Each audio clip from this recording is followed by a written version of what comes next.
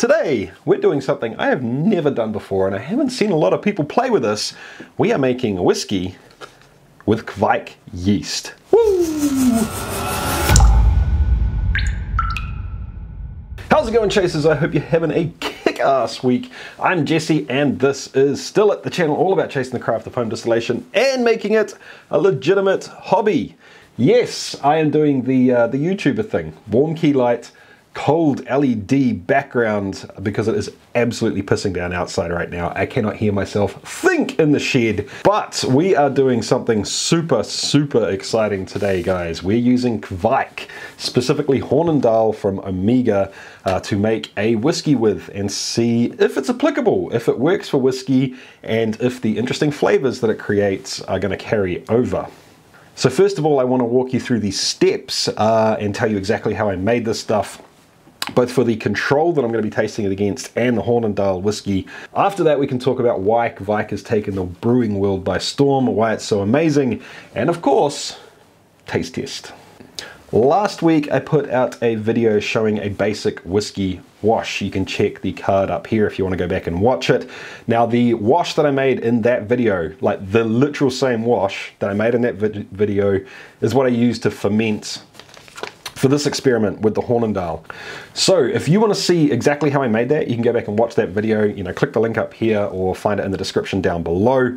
Or if you want to make it yourself, you can do that as well. Anyway, so that wash was transferred into a fermenter at 40 degrees Celsius. That is, I don't know what that is in Fahrenheit. It's really fucking hot though. Hold on. 40, that is 104 degrees Fahrenheit. Now that wasn't just the temperature we transferred out, that was actually the pitching temperature. I fermented this at 104 degrees Fahrenheit or 40 degrees Celsius. Now, here's the thing, guys, with these Kveik yeasts, obviously the different strains have different flavors that they generate, different ester profiles that they go after, but the general suggestion is that if you want as much of those estery flavors and profiles as you can get out of them, the idea is that you underpitch for normal yeast and ferment it hot, like 40 degrees Celsius. That's exactly what I did, because I wanted to see how much of that fruity flavor from the Hornindal would carry over into the final spirit. So 40 degrees Celsius fermentation temperature controlled with an STC 1000, and I pitched 2 teaspoons of this liquid slurry into the wort. By the next morning, it was absolutely humming and the entire room smelt like tropical fruit. Now, Hornindal themselves, I think, describe it as pineapple, mango, and mandarin. I agree with the mango. I kind of agree with the mandarin and the pineapple. To me, it was more like pawpaw, mango, and passion fruit. That's what it smelled like when it was fermenting and what the wort tastes like when it was done as well. It fermented out in 3 days. Bam, done, which isn't surprising at 40 degrees Celsius. I let it go for another 2 days just to see if anything new would happen. It didn't. I turned the temperature off, let it drop down to room temperature just until I could get it in the still. Now, the wort at this point in time tasted like tropical fruit. Those descriptors I gave you before, 100% tasted like that, but it was clean, man. I was expecting some off flavors, honestly, but it wasn't. Other than those esters, clean. So I put that thing into the still, distilled it with 2 plates, and did a single spirit run from scratch with it. After cuts, I ended up with this here. Now, of note, during the heads at the beginning of the run, it did come across more like pineapple. During the hearts, it was more the passion fruit pawpaw, and near the tails, it almost went all the way through to milk chocolate. Not chocolate malt, milk chocolate. Very interesting. So now that you know how I made it, let's get into talking about what Kveik is and of course tasting it. But first, Patreons, thank you so much, guys. I cannot do this stuff without you. I can't experiment like this without you. So thank you so much, guys. I appreciate it. I really do. If you're enjoying these videos, if you're finding value in them or in the Chase the Craft podcast and you'd like to help support Chase the Craft to keep it going, you can visit chasethecraft.com/support, where you'll find all the different ways that you can help out, including, you know, if it's right for you, Patreon. Alright guys, so Kveik, what the hell is it? Why is it so special and where did it come from? Kveik is essentially the word for yeast in certain dialects in Norway, as I understand it. Correct me if I'm wrong about that. But it is in Norway, traditionally it's a collection of yeasts. It's not a single strain of yeasts that have just been used in farmhouses for like literally centuries.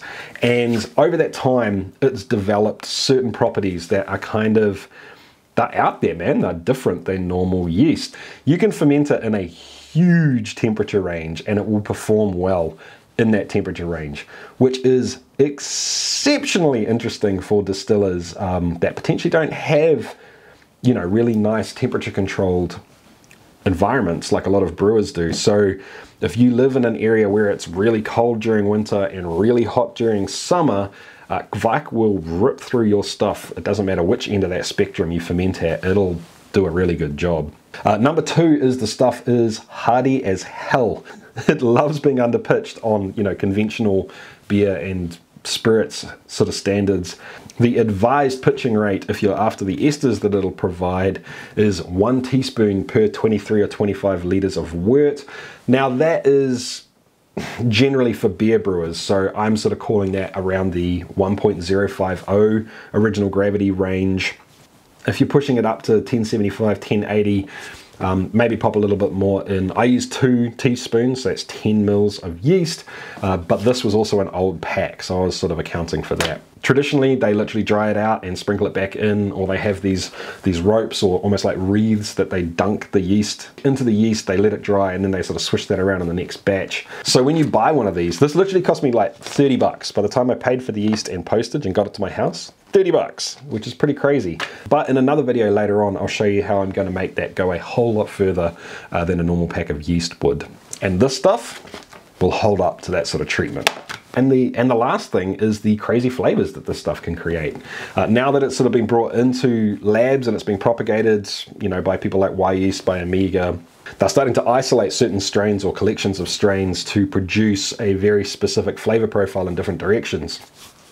So do you want a whole lot of citrus? Cool, they've got one for that. Do you want the tropical fruit thing, which is what I was after with this? Got one for that.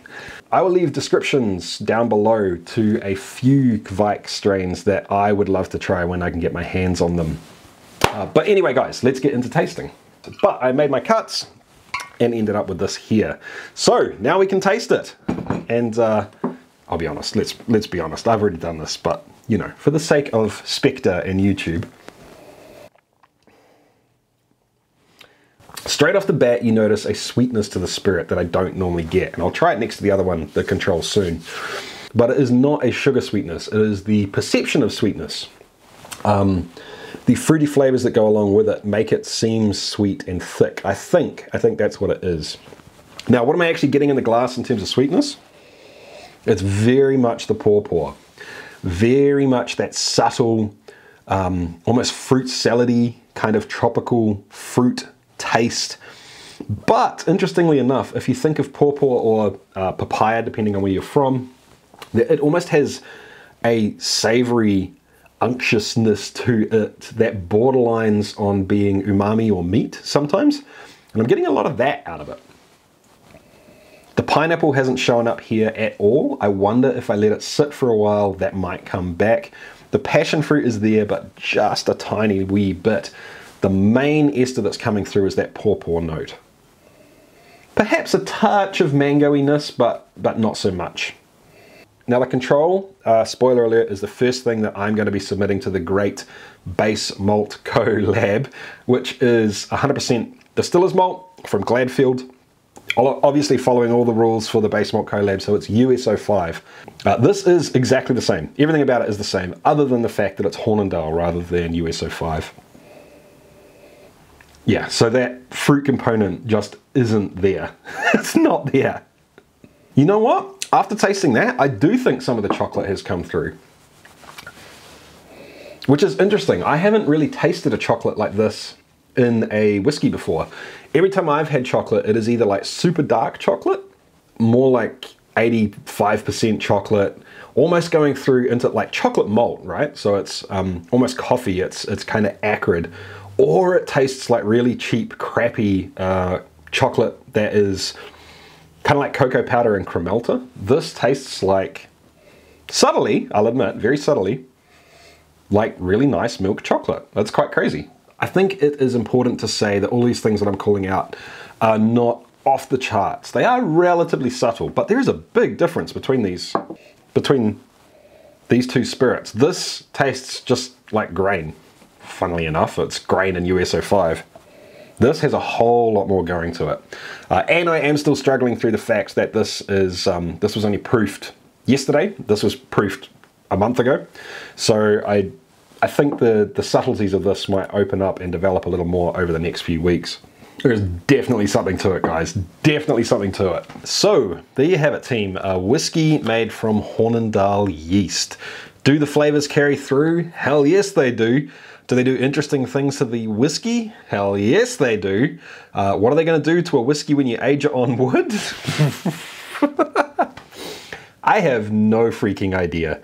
If you've used Hornindal to make a whiskey, please drop a comment in the comment section down below and let us know what you've found from your little experiment. If you've used other kinds of Kveik yeast, or you have Kveik yeast that you think could work well for whiskey, please guys, drop them down below too, because I guarantee you people are going to be looking for it and asking for it after this video. This is only the tip of the iceberg with this stuff. I'm definitely going to be playing with it more. I think it could be fun for rum. I think it could be fun for a lot of things, but obviously it's going to take a whole lot more testing and a whole lot more experimenting. So if you enjoyed this video, make sure you give it a thumbs up, guys. If you like content like this, if you like seeing videos like this, please do subscribe down below. Hit the notification bell as well so you don't miss out on anything. And if you could, if there's people that you know of that you think might enjoy this video, that are playing with Kveik, that aren't distilling, or that are distilling and are not playing with Kveik, share it with them. Let them know it exists. That helps me out a whole lot. Alright guys, keep on chasing the craft. Until next time, see ya.